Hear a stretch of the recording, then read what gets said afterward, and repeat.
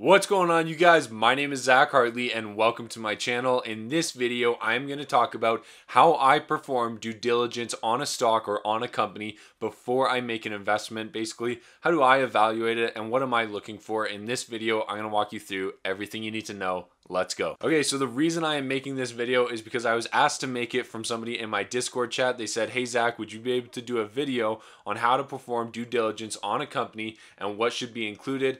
It'd be really helpful. Thank you. So yes, no problem. I'm going to make that video right now. And if you guys are interested in joining the Discord chat, that's where I'm trying to build a community of traders to share their trade ideas, share their due diligence, and share their resources so that everybody can make a little bit more money. I also post all of my technical analysis and a weekly watch list in there. If you're interested in access to that, it is $5 per month, and there's a link in the description down below. Now, what is due diligence? So this is my definition of due diligence. For me, it is gathering and understanding enough information to make an informed decision about the company. So it doesn't matter if you just pull a bunch of information. You need to be able to interpret it and understand it to the point that if something changes in the environment around your company or your stock, you should be able to know how that's going to affect your stock. That's what I mean by understanding the information. If you understand what industry and what your business model is, you should be able to understand what impact a certain event in regulation or a competitor coming out with a new product might have on your business. Now, the way that I gather that information is by asking myself 5 different questions. Number 1 is, does this fit into my portfolio? So I'm not going to go out and perform a bunch of due diligence on a company and research it if I don't need any more stocks in my portfolio. Maybe I'm looking for bonds, or I'm looking for dividend paying companies or REITs or something like that, something that's going to give me some fixed income. If I don't need more stocks in my portfolio, don't waste your time doing due diligence on anything that doesn't fit in with your portfolio and your investment goals, because you're just wasting your time. Secondly, is it in a good industry? You need to ask yourself this, because if you're completely against tobacco, then don't spend any of your time in that industry. If you're completely against a specific industry, then don't waste your time doing due diligence on anything that has exposure to that industry. For instance, I don't invest in oil and gas because I don't think that industry is going to grow significantly over the future. I do think renewables and electrification and alternative power is going to grow exponentially into the future. So instead of investing in oil and gas, I'm focused on different other areas. So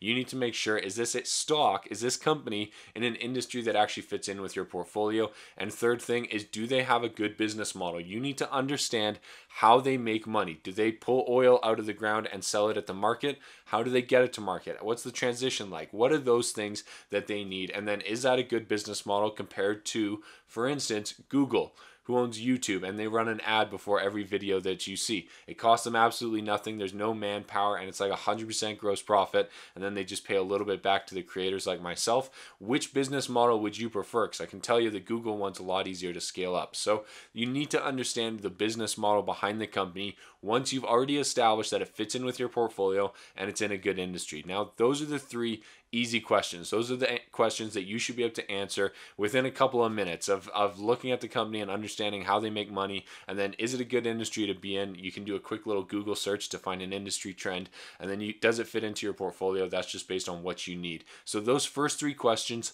should be extremely easy to ask yourself and to answer relatively easily. Now, the last 2 questions are the ones that are a little bit more difficult, and they take a little bit more research. And so number 4 is, how have they done so far? Have they executed on their business plan? What's the stock price at right now, and what has it been at in the past? What do the financials look like? And we're going to dive into this real quick. And then number 5 is, what are the risks behind this investment? So let's dive into this one real quick. How have they done so far? So in order to figure this out, I use a variety of different resources, and I'm going to go through them here in this slide. So number 1 is the stock chart, and I use either Questrade or stockcharts.com to take a look at the technical analysis and how the actual stock itself is doing. And so I use Questrade. If you're interested in that, that's the broker that I use every single day. There's a link down below that'll also give you $50 in free commissions when you sign up. So if you're looking for a new broker, definitely check out Questrade.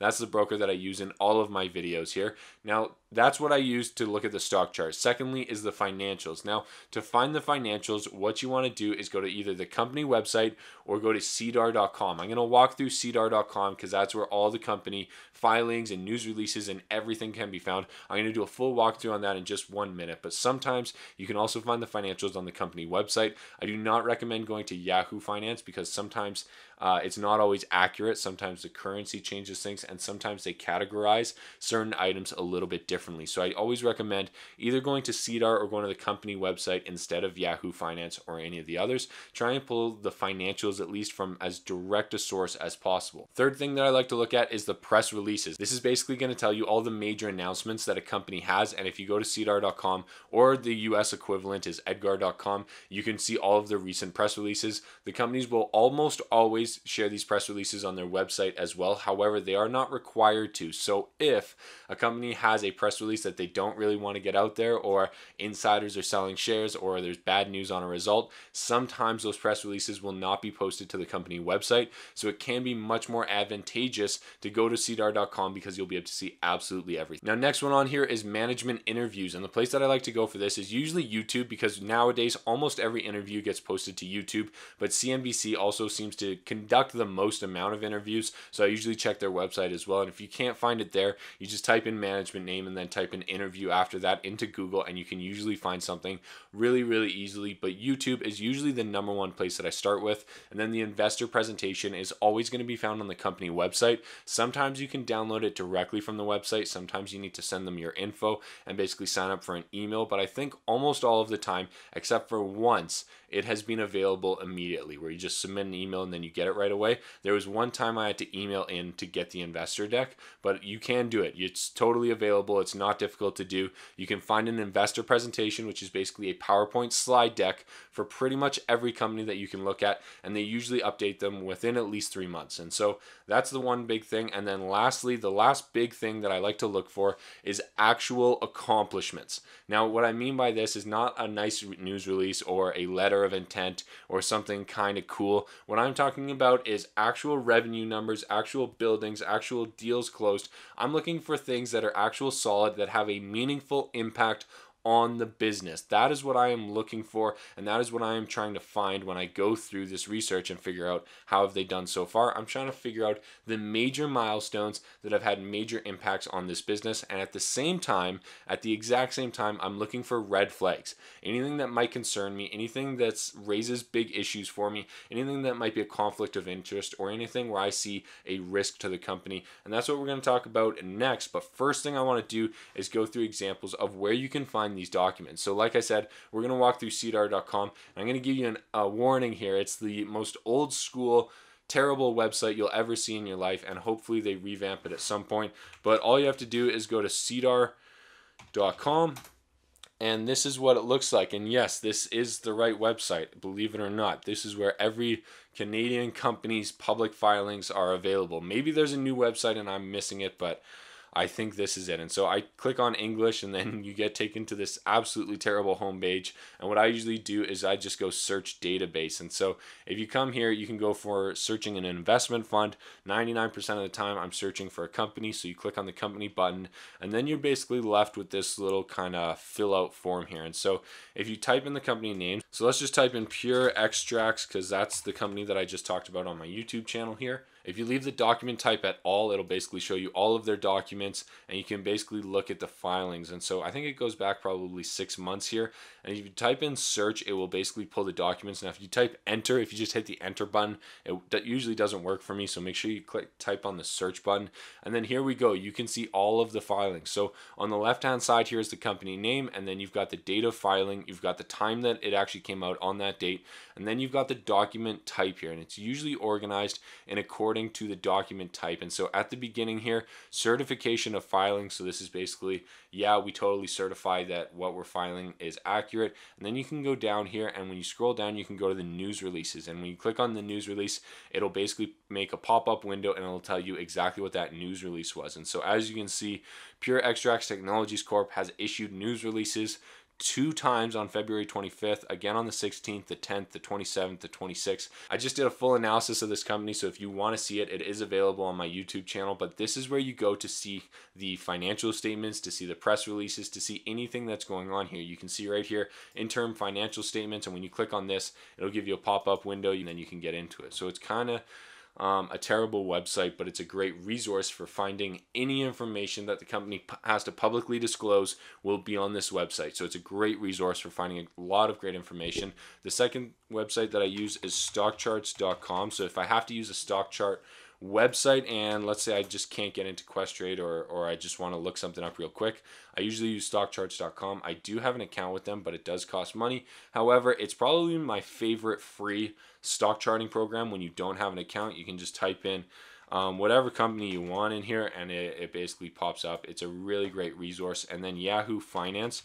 I don't use Yahoo Finance a whole lot for looking at financial statements, but when you compare companies, one thing that I really like about Yahoo Finance is this statistics tab right here. What it does is it shows you a lot of key ratios that you're going to want to look at. So even if these numbers are just slightly off or the financials are a little bit different, it's totally okay because it's probably the same with all the same companies in that industry. And this is a great resource for just pulling some quick ratios. So if you want to see what the price to sales ratio is for Apple, it's right here. If you want to see what the total debt to equity ratio is, it's right here. If you want to see what the operating cash flow is, it's right here. Same thing with the dividends. There's lots of great information in here. So if you're looking for just quick ratios to compare companies, I highly recommend Yahoo Finance. And if you're in the US or you want to look at a US company, if you type in Edgar, I don't know what the right thing is, it's sec.gov. You got to get to this page here, right here, Edgar filings, and then you can type in whatever company you want. So if it's a US company, this is where you'll be able to find all of the filings. So this is the exact same thing for as CDAR, but for the US. So this is where I would do all of my basically this is where I would pull the financials from, the news releases, anything about this company that I want to find.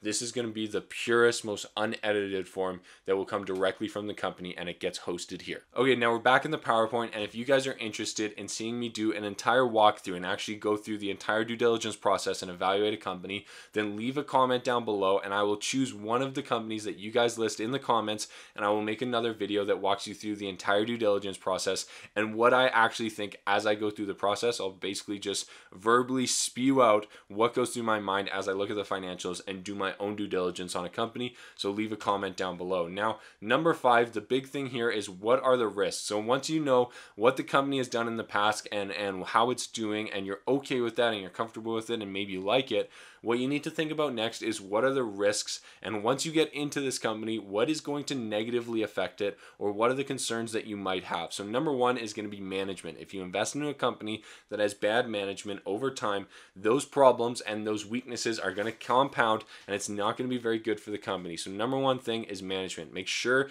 that you have a good solid CFO and make sure that you have a good solid CEO that has vision and has the ability to lead a company, and more importantly, that CEO should really have experience. It's a very difficult position to get into as CEO if you haven't done it before, or at least been on the boat with somebody that's done it before. Being somebody in management where a business has done what they're trying to do before, it really helps out when you're the CEO and you've done it before. So I highly recommend that. Look into the management and watch the interviews and how they answer questions and see whether or not you agree with the answers that they give out. Secondly is competitors. If you invest in Apple and Samsung releases a new phone that has amazing capabilities, that could be a risk to your investment. If you are Tesla and there's 20 new electric car companies that just popped up and they all have pretty cool products, that's a competitor that you might need to have an issue with. If you're GM and all of a sudden electric vehicles are taking over, that is a substitution to your product that you might want to look into, and you need to be well aware of that. So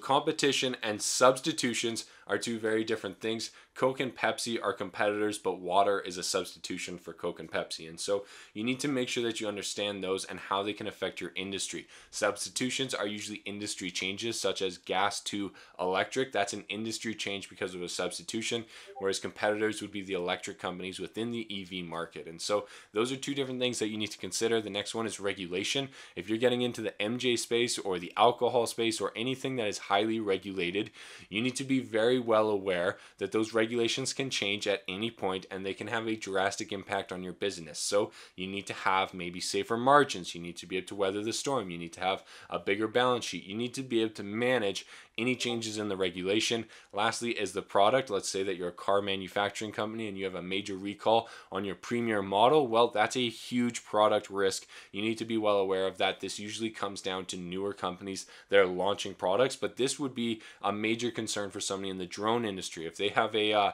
autonomous flying taxi and they have a taxi that goes down, that's a major product issue. Same thing with Boeing. So those are the concerns that you might have. And then the ability to raise more capital. This is probably going to be a resource company. Some of the gold companies that I've talked about in the past, most of them are trying to develop a piece of land, raise a little bit of capital, develop the land a little bit more, raise a little bit more capital, and then extract the gold, expand the mine, raise a little bit more capital. And so a lot of them are very dependent on the ability to raise capital and the ability of management to go to capital markets. So these are some of the risks that you need to consider, and you need to ask yourself, is my company that I'm doing due diligence on and that I'm looking at well positioned to manage the most likely risks on this list? That's what you need to think about. And maybe they're in a position of strength because they're an electric vehicle company with a unique strategic advantage. That'd be a great thing. But if you're a vehicle company like Ford and you don't have a ton of EVs going out yet, that might be a concern. So those are the things that you need to consider when you're looking at the risks of a company. Now, if you guys are interested in learning more about these companies, how to understand the financials, look at the stock chart, and find a good entry and exit point, then definitely consider signing up for my stock market fundamentals course. It is completely free when you sign up for a 2-week free trial using the link down below. It's hosted on Skillshare, and there's over 9 hours of content. There's over 2,800 students that have gone through the course, over 150 reviews, and I promise you it'll be the best free stock market course that you can find on the internet. It is a phenomenal 9-hour course that'll walk you through step by step everything you need to know, and the link is in the description down below if you'd like to give it a shot. Now, I know what you're probably thinking is, okay, Zach, I've gone through all of the due diligence. Now, how do I figure out when should I actually enter the position? Well, this is the checklist that I go through in order to identify, am I actually going to buy this stock and when am I going to get in? So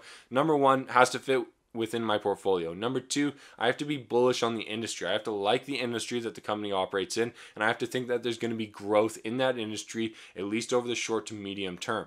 Third thing is I have to understand the business model. I have to actually know what the company does to provide value in the marketplace, bring in revenue, and I have to understand what is going to impact that from the perspective of a competitor or a substitute.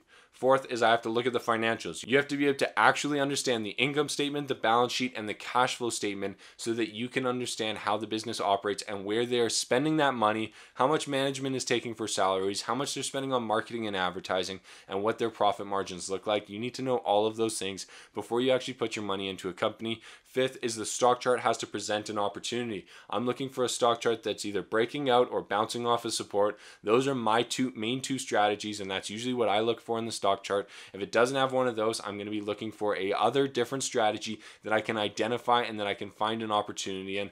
Otherwise, I probably will just wait it out until I can establish a clear direction and present myself with an opportunity that looks good. Once you have that opportunity, take another quick look at management, make sure everything is still solid and that the CEO and the CFO haven't decided to just leave immediately. Those are two major red flags. So make sure everything is good there, and then make sure that you understand the plan for the future as well as the risks associated with the company. We went through a big list of some of the risks. So you need to make sure that you understand all of these different aspects, and only then when all of these kind of different 7 items are checked off and I see an opportunity in the chart, that's when I will invest into the company. Now, in summary, check out the links down below for my free stock market course, as well as a link to join the Discord chat. Make sure that you do your own due diligence on every investment you get into. Do not rely on anybody's YouTube videos or their stock signals or anything like that. You need to provide yourself with your own signals based on your own due diligence, and you need to make sure that you have enough information and that you fully understand that information. That is the key there. And if you guys get any value out of this video,